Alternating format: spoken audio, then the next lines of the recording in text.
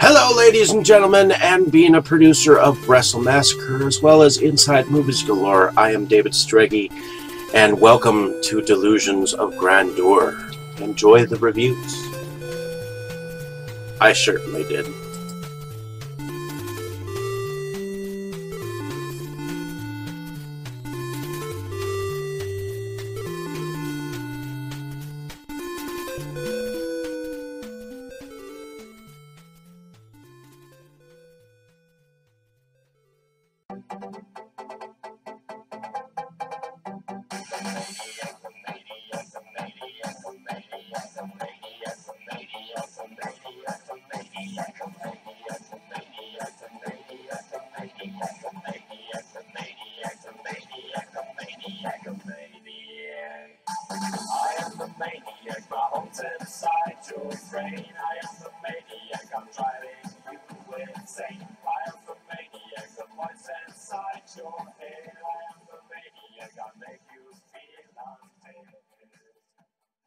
Okay, Dave, that's it. Screw you and your college flunkies.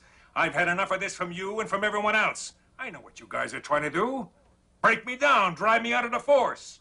Well, it's going to take a hell of a lot more than a lame prank like this to get Curtis Mooney to throw in his badge, so fuck you. Over. Hello, ladies and gentlemen. Welcome back to Delusions of Grandeur, where I have another review for you. This time it's of a filmmaker that I've kind of followed along with his work. And he started out on Legless Corpse films, like so many others. And he was one of the first ones that I was able to track down after I'd bought quite a few from Legless Corpse films themselves, which was a film distribution company that was around for a while, and it was run by Chad Armstrong, who died of stage-4 cancer. Rest in peace.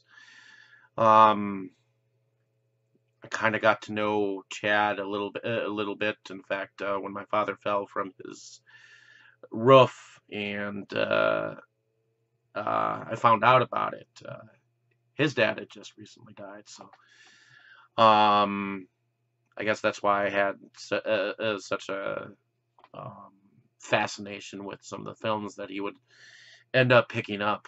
And The Butcher, filmed in 2016, was the first film that was up there on Legless Corpse Media's store site. And it was, I got the DVD at the time. As you can see, the Legless Corpse Media logo is there on the bottom. And ultimately, there were some films after the site closed that were of Emir Skalonja's that I had wanted, so I tracked him down, and I ended up getting a couple of Blu-rays from him. That was all he had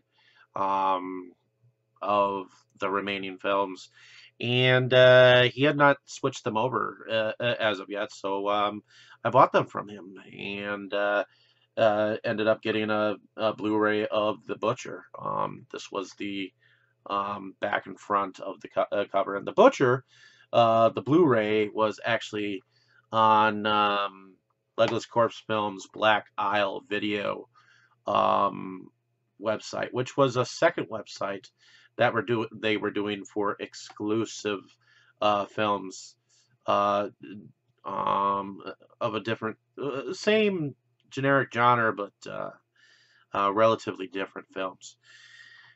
What to say. So, working under Foxtrot Productions, Welsh Dragon Films, with producer Sean Patrick Saramac at the time. With extreme horror cinema, The Butcher was originally, like I said, distributed with Legless Corpse Films, but now no longer. And ultimately, some of the films that were distributed with Legless Corpse Films were going to be with Underground Gore Electors films at one point in a special edition of that. That being said, the film opens into what appears to be a torture room in Buffalo, as we hear a newscast interview describe what a psychiatrist describes the butcher's behavior is, as the camera pans in on a hooded figure sharpening a knife with a scarred face. A young woman awakens, tied as we see tools, a gloved hand, and the back of our killer in question, played by Sean Saramac, the producer behind this film. And looks like he's wearing a mask made of skin and a butcher's apron as he clubs her upside her head with the tang of his weapon of choice. Meanwhile, Lori, played by Megan Saramac, is with her gay friend Mickey, played by Thrift, as he suggests for her to do some online dating. While the butcher, on the other hand, selects a second victim. The second victim wakes up, same as the first, only this time, instead of silence, we hear the butcher talking to his victim start to threaten her and chokes her violently. Lori, on the other hand, goes on her first date and explains that her job is a county coroner. I wonder how that would go over lightly, that you examine dead people on a date. Anyway, you can't put this feature into your normal sense of a slasher, as there's definitely more gore and torture that is suggestive. Not that you see as much gore as you more as it is suggested, but you can certainly classify it in a home invasion of a serial kind of butchery.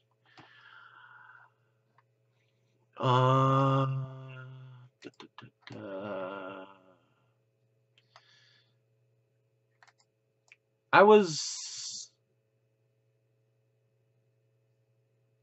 at the time very curious about how violent films could be in the independent field. And horror fans these days just want to see how many ways a person can get chopped up in little bits and pieces. And Skalonja almost tampers into snuff film territory here. That taboo shot on video that almost seems real, but isn't. The kind that could almost get in trouble. Sean Patrick Saramac certainly seems to get into his role as a mentally unstable killer, as he seems to talk to himself, as well as hear things that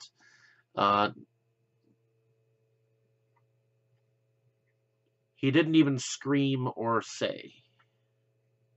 I believe there was a moment in the kitchen, I noticed, Megan Saramac, who played Lori, messed up on one line. But that can be overlooked, as that seems to be the only part I saw a fuck up. But other than this, I think the gore fans will be impressed if you have not seen this film.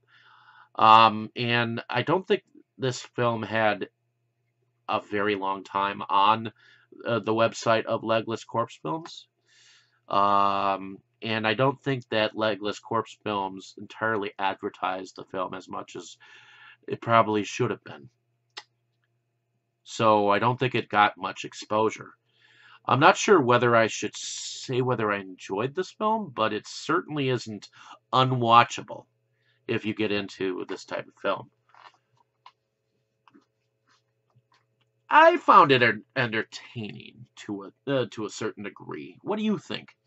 I want you to tell me down in the comments what you may have thought about this film if you have seen it. The film stars Kay Bown as Katie, Elizabeth Becker as Victim 2, Sam Jindra as Megan, Joshua McDonald as Stephen Vickers, Devon Metzger as Meredith Jackson, Megan Saramack as Lori, Sean Patrick Saramack as Bill, or the Butcher, Nicole Skalonja as victim number 1, and that just happens to be Emir Skalonja's wife, and Bill Smith as Chad, and Richard Thrift as Gay Mickey. So I guess right now this film is not for sale anywhere because it's not on Emir Skalonja's Kunakai sales thing. I guess he's taking it back to the chopping block and has put it back into the editing room so that he can create a better film. Now that he's had several films experience since making The Butcher, and for a first effort, I don't think it was entirely too bad. I mean, it has talent. So in any case, let me know down in the comments if you have seen this film or have even heard of this film. And just let me know what you think. And I'll definitely have some more cool films to talk about the next time around. And hopefully, by the time this review circulates, maybe Emir Skalonja might re-release it in Blu-ray or something of that effect under his own Foxtrot Media thingamabobber. In any case, hopefully you enjoyed my ramblings on this film. Like, share, and subscribe, and stay tuned for more exciting stuff on Delusions of Grandeur. You were good, kid, real good. But as long as I'm around, you'll always be second best, see?